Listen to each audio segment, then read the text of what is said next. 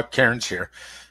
On a Saturday, I'm the CEO and Chief Creator of Amazing Ideas at StunningDigitalMarketing.com, the agency for all your digital marketing needs. One of the things I get a lot of requests from clients, and I had the discussion with a colleague the other day, is how is the best way to shrink pictures on a Windows machine?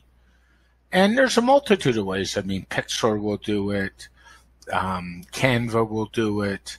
There's other tools like Photoshop, Affinity, they'll all do it. But I'm going to give you a really easy way, and it's a free tool called Paint.net. So to get Paint.net, you go over to the URL, getpaint.net, download and install this product. It's all free, has no spyware, no nothing. They update it regularly. I actually really like it. And then to run it, let's just go out and find it. I should have brought it up before we did this tutorial, but getpaint.net. Here it is here. Just click on it and let's open it. And it does take a minute to open, so it should go ahead and open as it's opening. And the reason I like this tool, frankly, is it's easy to install and to deal with for a novice user. And I actually prefer to fire it up to Photoshop or Affinity for quick stuff on my end because it just saves time. So the tool's opening up. It will support layered files, which is really cool.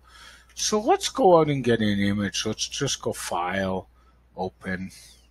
Let's see what I have on my desktop that we can play with.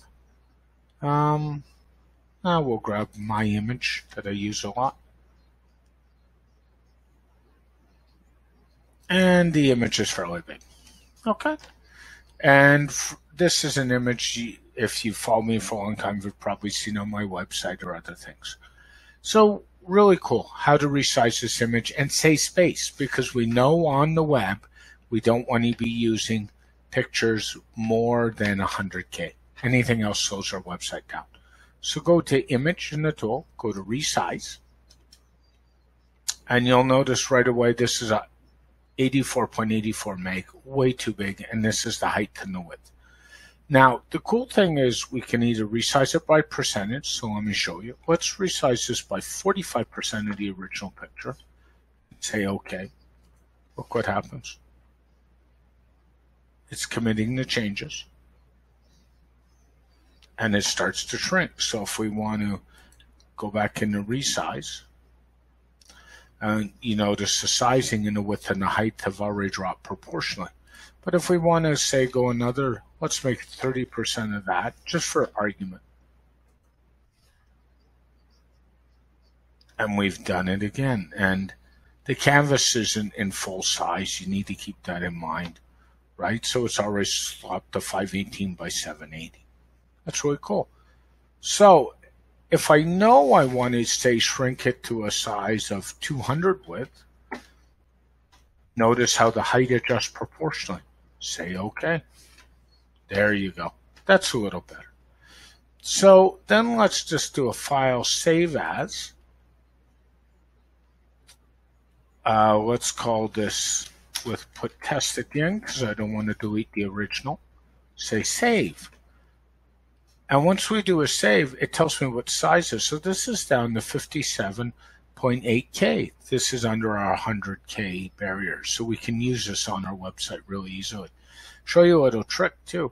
That's at 100%. If you want to drop the quality a bit, you can play and drop it even smaller. But make sure you keep this number under 100K. Say OK.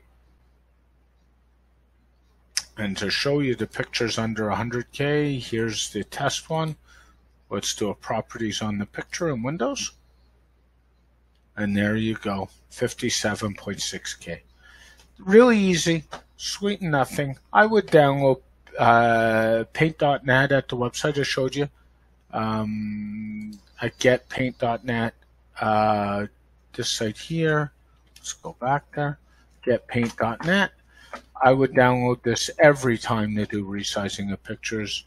Much easier, free, no mess, no fuss, and you can even do basic editing with it. I'll show you some other tutorials on that in the days to come. As always, Rob Cairns, CEO and Chief Creator of Amazing Ideas at StunningDigitalMarketing.com. If you need anything, please reach out at hello@steindigitalmarketing.com for all your digital marketing needs. Have a great day, everybody. Bye for now.